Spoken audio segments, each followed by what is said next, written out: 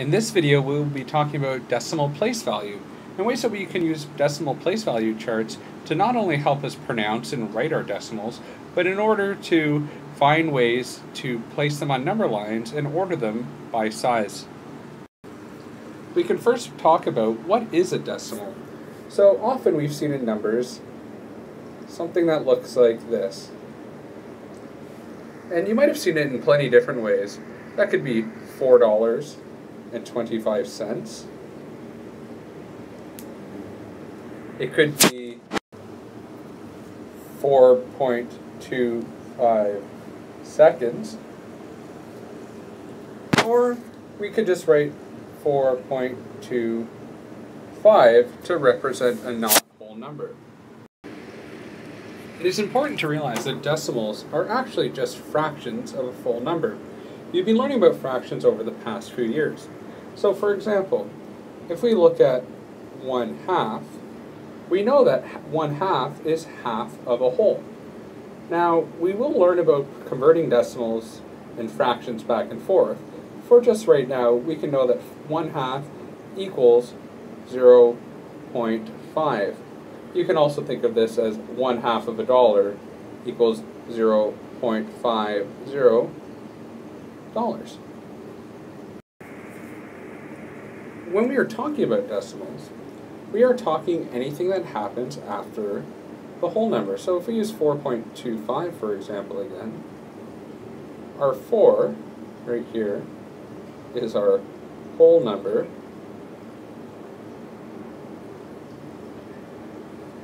And our 0.25 right here, so everything behind our decimal point, this is our decimal.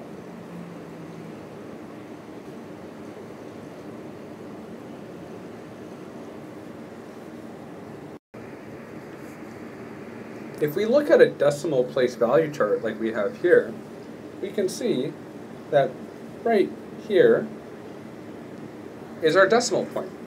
And anything in front of our decimal point, ones, tens, hundreds, are whole numbers. Everything behind our decimal point, tenths, hundredths, thousands, are decimals.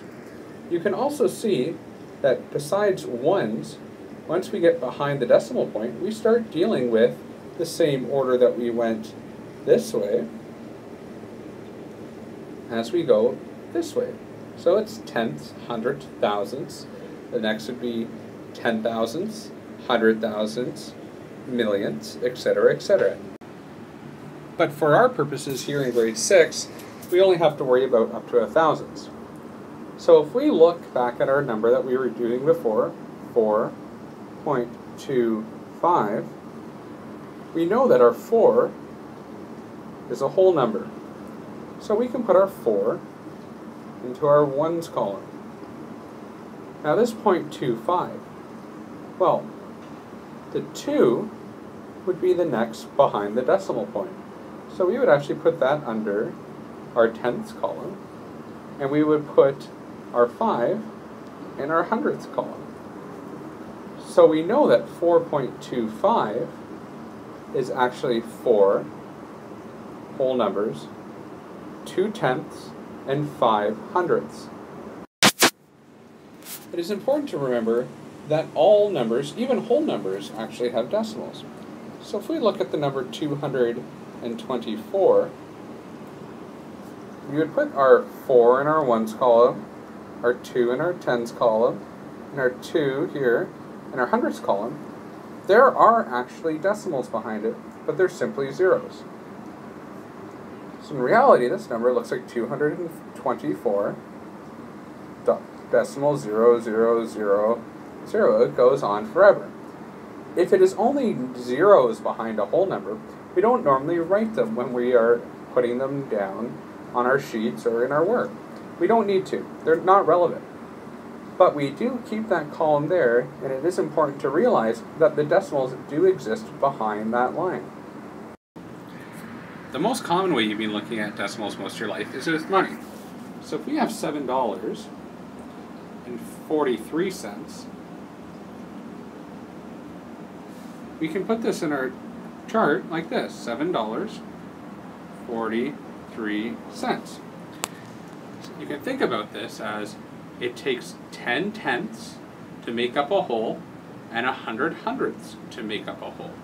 Think of this as 3 pennies and 4 dimes.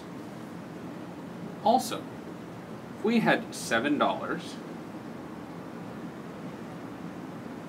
and 3 cents, so 7.03, we'd write this here.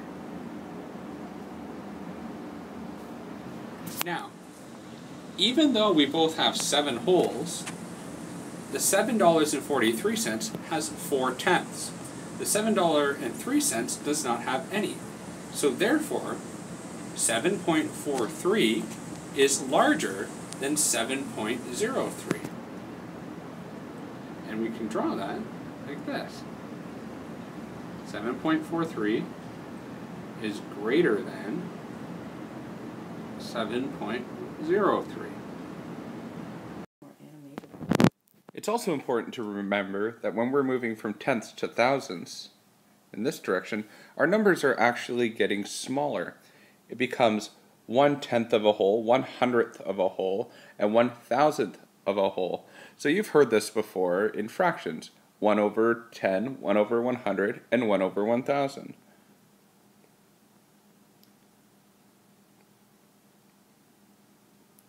And 1 over 1000. Decimal place value charts also help you when we're pronouncing our numbers with decimals. As we talked about in class, you shouldn't be using the word "and" when you're talking about whole numbers.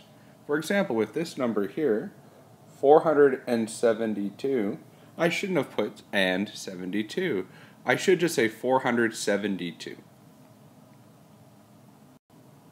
Where we do use the word "and" is between our whole numbers and our decimals. So here we have 472 and 681 thousandths.